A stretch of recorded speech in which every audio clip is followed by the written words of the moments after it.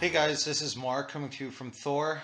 Today I'm going to be showing you how to connect our newest modulator, the RF-PETIT, to your computer using an Ethernet cable. This is the unit. So from our website, you just click on this first product here, and it's going to be this first unit. So this is a unit we're going to be discussing today. As you can see on the front of the unit, there's an NMS port, or the back of the unit. And this is a great way to connect to a laptop to operate our network management system. And this allows you to go through all the settings, change the address, the channels, the RF modulation standard, all sorts of stuff. So essentially the same thing I'm going to be showing you today in the video is located down here in a PDF. Very easy to read, very quick and simple. So if you click on it, this is going to be the short manual here. And as you can see, the unit is actually on a .1 subnet, .10. So this is actually the full subnet of the unit, and this is what we need to connect to. So if you're trying to connect to the unit and you type this into your browser and you see an error message like this, it probably means that you're not on the same subnet as the unit. Now here you can see that I put in a .3 just to show you what this error message looks like. But if this is a .1, .10 and this is what you see, you're not on the same subnet. So we're going to go ahead and help you fix that. So again, going back to this quick manual, this will show you step by step going through the settings on how to get there, what to change, and pretty much get in contact with the modulator so you can control it from your desktop or laptop. So again, we're going to be showing you the PETIT, and what I want to show you now is how to actually get there. So if you hit your Windows key and just type in something like network, you'll see this kind of menu open up, and I'm hardwired to my computer or to the network. So you're going to click Ethernet, change adapter options. You're going to get to this connection, which I'm using. Properties, TCP IPv4, properties again. And if this screen is blank, that means you're probably using DHCP and you're not on the same subnet. So I'm going to just show you how to do this quickly and efficiently. Is you're going to make a subnet here, 192.168. And again, the unit is on a .1, so we're going to start there. And you're going to want to pick a number somewhere between, I'd say 10 and 254. If most of your devices on your network are DHCP, they usually use the lower IP addresses first. So I'm just going to go ahead and pick 67. The subnet mask should auto-populate 255.255.250 as shown.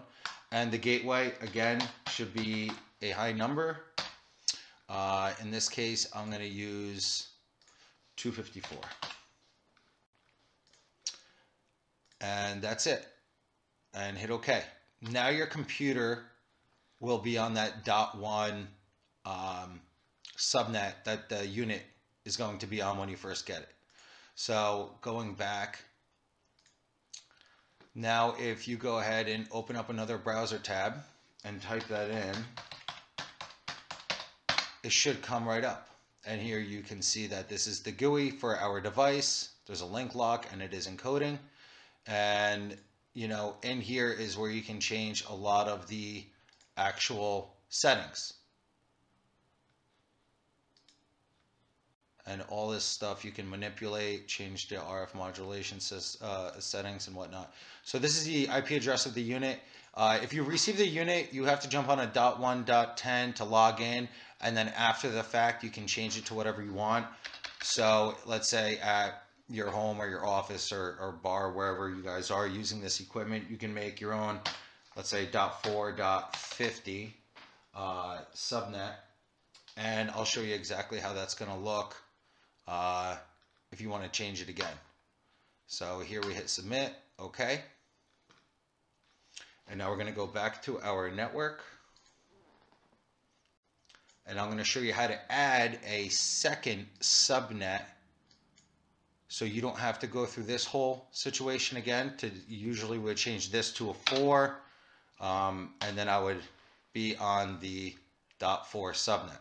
But we're going to leave this for now, and I'm going to show you an advanced setting that you can click on. And up here is where your computer is actually on. So I'm going to make a .4. So here, 4, and then we're going to make the unit or our computer, we're going to just make 100. and there should be 255 across the board. So we're going to add this. Hit OK.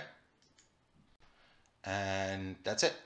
I just added the unit onto a .4 subnet after making the unit switch to .4. And as you can see here, a network change has been detected because I already changed the network parameters to .4.50. So again, now I can open up another browser, and we're going to try and get that .4, and it should work. And there you go. So we're going to log in now, user, and sign in. And there you go. And this is the same exact unit. And if you go back to the network parameters, you can see now that unit was changed from a .1.10 to whichever IP address I wanted to put it on. Again, the standard login IP address is .1.0. So you have to put your computer on a .1 first before you can change it to anything else. And like as I just showed you, it's pretty quick, pretty easy. And again, if you're seeing an error message like this, if you put in an IP address and it can't be reached, that means that you are not on the same subnet as the device. All right, guys, hopefully that helps you out. And if you have any questions, again, you can reach out to us, sales@thorfiber.com, our 1-800 number, and feel free to reach out if you guys have any issues. Thanks.